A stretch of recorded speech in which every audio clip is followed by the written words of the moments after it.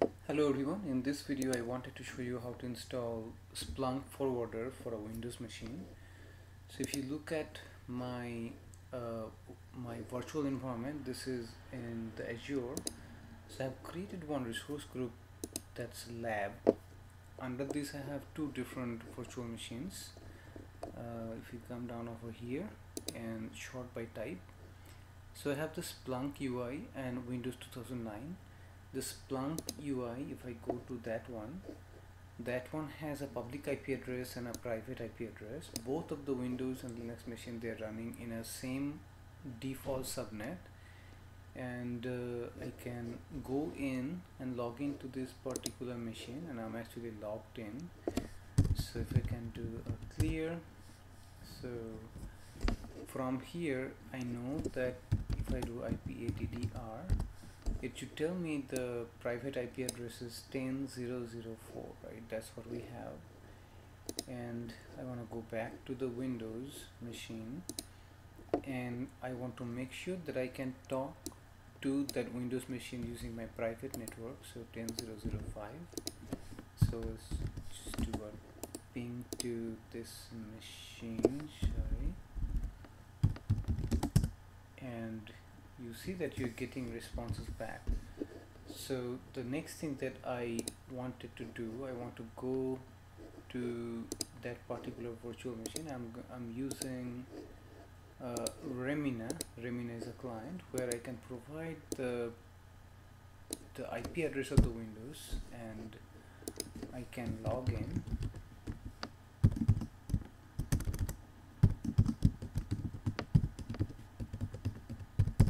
To that particular box, and once I log in, let's just do CMD and look at IP config. So that one is the 10.0.0.5, and I just want to make sure that I can talk to 10.0.0.4. that is where my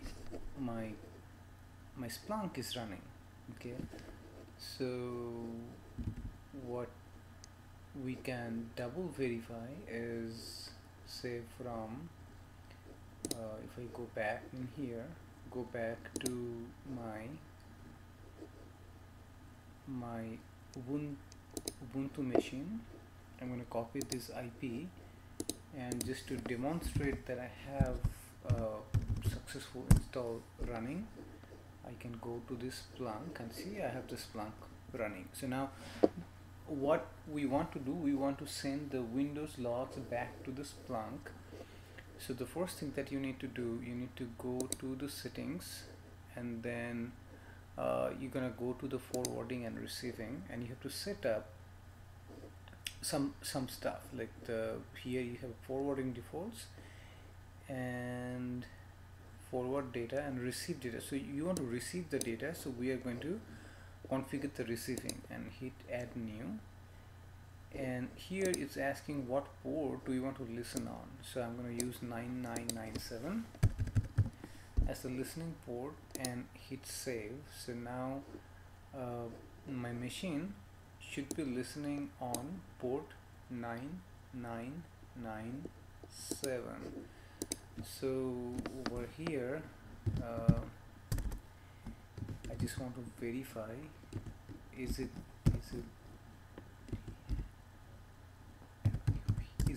really netstat. I hope it's available. It's not there.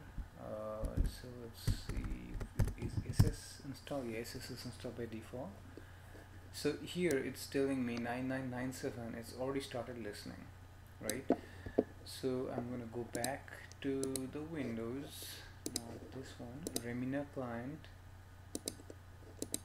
I'm already logged in, hold on, here. And here what I want to do, add, remove programs. I want to just enable, turn off Windows features on and off. I want to enable what I want to get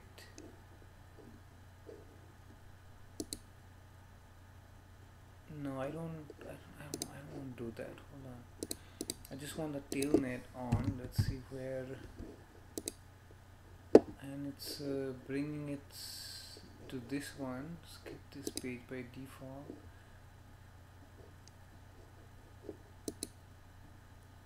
Select server from the server pool. Okay, here. So I am going to look for and see if the tailnet is available in here. It's not available. So if you're using a Windows 10 operating system, you probably find tailnet, and you can use the tailnet to double verify. That's what I wanted to do, and see that I can talk back to that particular port. But this one still should be okay. So let's just cancel. I know that tailnet is not available in here. Yeah, it's not available. It's fine. So let's try to do this then. So go to Google. Unfortunately, the Splunk UI does not work very well with Google, with the Internet Explorer. So we're gonna download the Google Chrome. So CHROME, and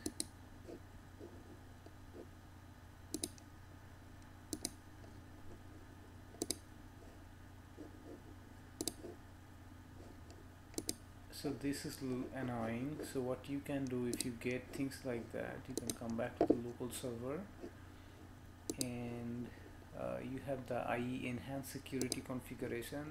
Just turn that one off temporarily.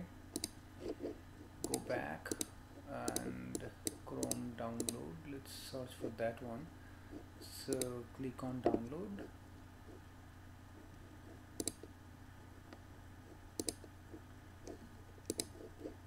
And hopefully you have the download Chrome button. So then run as soon as this Chrome download is complete. And we are going to use the Chrome browser to download the Universal Splunk Forwarder into this Windows Server 2019 that we are using right now. So let's see how that happens. Okay, let me pause the video for a second and let me install, and as soon as that's done, we'll turn back the video on. Alright, my installation is done. So I just did a search for Splunk Universal Forwarder. What I'll do, I'll go to the first link. Hopefully that will have the download button here. So what you need to do, you need to log in first to be able to download. So let's go to that page.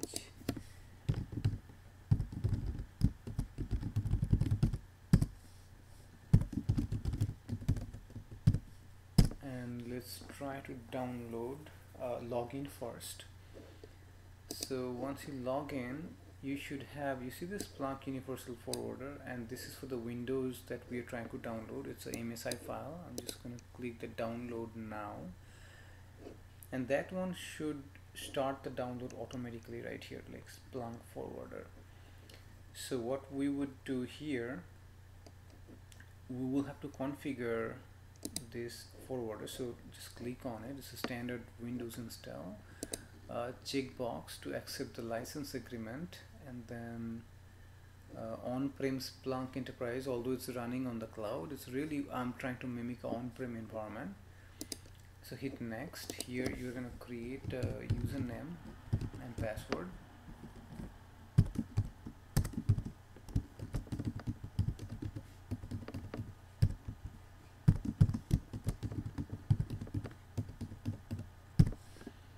Got it. Then hit next. Here what I'm going to do, I'm going to use the private IP address of the virtual machine that we were working with. So cmd, so again IP config,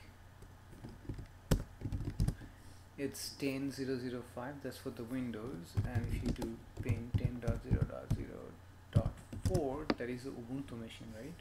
So we're going to use that IP address as 10.0.0.4, and this is a default port for the universal forwarder deployment server, we actually don't need this one. I'm still going to configure that 8089, but the most important one is the receiving indexer. So that is the one 10.0.0.4, and default port is 9997. So that one needs to be the one that we have configured. Hit next, and then okay, one thing I didn't see, that is the option. Okay, so local system. Okay, so if you somehow miss this one, come back to local system.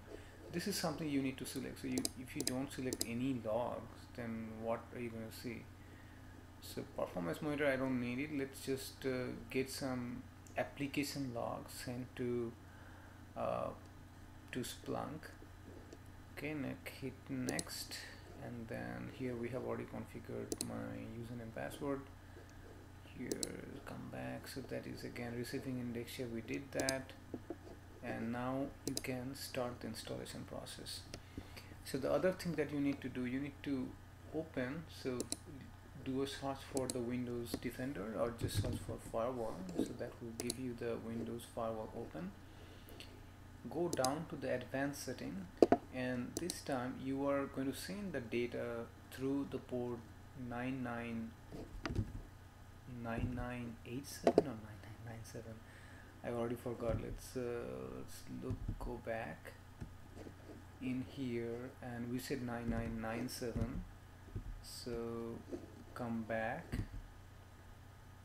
to Remina, go over here, run the netstat command one more time, just make sure that it's running. So if I do netstat 9997, it should be running. So what we are going to do in here, for outbound rule, we're going to create a new rule. Select port, so TCP specific is 9997. Hit next. I'm going to allow this connection. Hit next. All of that is selected, is fine. This is 9997 Splunk. That's all I am going to say, and there you go. I have a allow rule that I've just added to my firewall. Okay, so with that setup, this installation is done. I'm going to click on finish, and let's see what is going on with the Splunk. Okay, so over here I'm going to go over there and go to search and see if I have anything coming up. So sorry, search and reporting is what I wanted to click on. Skip, and let's just do 10.0.0.5. Let's see if anything has come. Nothing has come yet. So the other thing that I wanted to do, take a quick look at, go over here, then add data. Let's see if there's something showed up under the forward. So if I click on forward, let's see if, yeah, so you see now it says available host is this particular host. Now new server class, so you can put this server in a particular group. So here say my Windows logs. Okay, so now what I can do, I can hit next and select an option. So here, let me think for a second which one to choose. Okay, I'm gonna go with the local event logs in here. So I'm just gonna collect event logs from the machine, this one, and here it's telling these are all applicable logs that I can have. I'm just gonna select and say yeah, get all of them, and hit next. Input setting, I'm just gonna go with the default setting, and then go to review. So list of forwarders, there's only one under the server class name that we created, and this is the kind of logs that we are getting: application, forwarded event, security, setup, and system. And then I can submit, and that should give us some logs that we should be able to start dealing with. So here, there we go. So now it automatically showed up as source win event logs, and you see I have almost 8 pages of logs that got imported. So in this video, what you have learned: how to install a Splunk forwarder to a Windows 2019. It should be very similar to any other type of Windows. And then how to open the firewall on port 9997, how to come to Splunk and configure your forwarding and receiving ports. Really, here we have used the receiving port and configured our port number, right? Configure receiving, and then once the receiving is ready, you just go back and add the data. Go to add data, and from there you go to the forward, and the data source that you have added we selected, and we imported the data to the Splunk. If you like the video, please give me a like, subscribe, and have a wonderful day. Thank you.